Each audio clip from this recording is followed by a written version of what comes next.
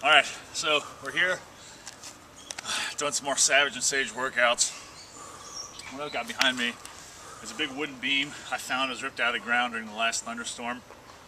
So I picked it up one night late and I walked it all the way back to my backyard, about 200 yards with it, and it's a fantastic training piece. It's strange, it's not uniform weight, it's not anything you can find in the gym.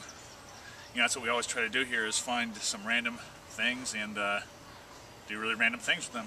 So basically what we're going to do here is I'm going to transition this onto my shoulder from the ground. You know, there's no handles, there's no convenient ways to pick it up like you'll find in the weight room. So what you've got to do is you've got to use body mechanics to figure out a way to transfer this weight from the ground to on top of your shoulder. So what I'm going to do here, you'll see me do it, and I'll do it one time fast, and then I'll probably do the other shoulder and do a little bit slower and explain it as I go. But just going to straight deadlift it up off the ground one end. Once you get up in the air, you're going to walk it up to get to the center of gravity, so it'll come down on your shoulder at the center of gravity. What you're doing is it's very subtle, but it's a very quick dip and rip. When you have it on your shoulder, you dip down and come up and forward, and it's going to take that weight, use your shoulder as the fulcrum, and use gravity to help get this on your shoulder. So this is a very functional and practical lift because, like I said, there's no handles. You don't find handles in nature unless you're really lucky. But here we go. I'll demo it real quick.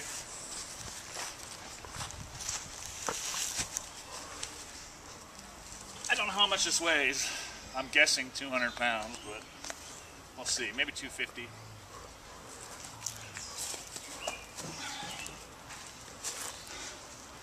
So I've deadlifted it and walked it up. It's about the point where I want to use my shoulder as a fulcrum, so I'm going to drop it right there. And we'll probably lose some audio because of the beam, but once I get it on my shoulder, you're going to see the dip and rip up onto the shoulder.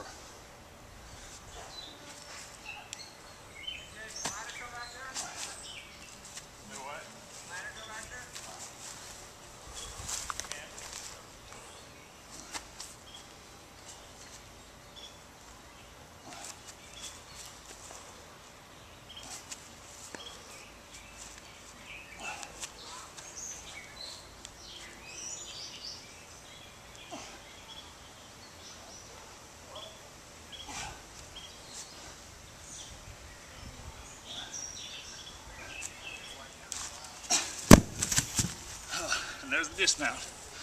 Beautiful, huh?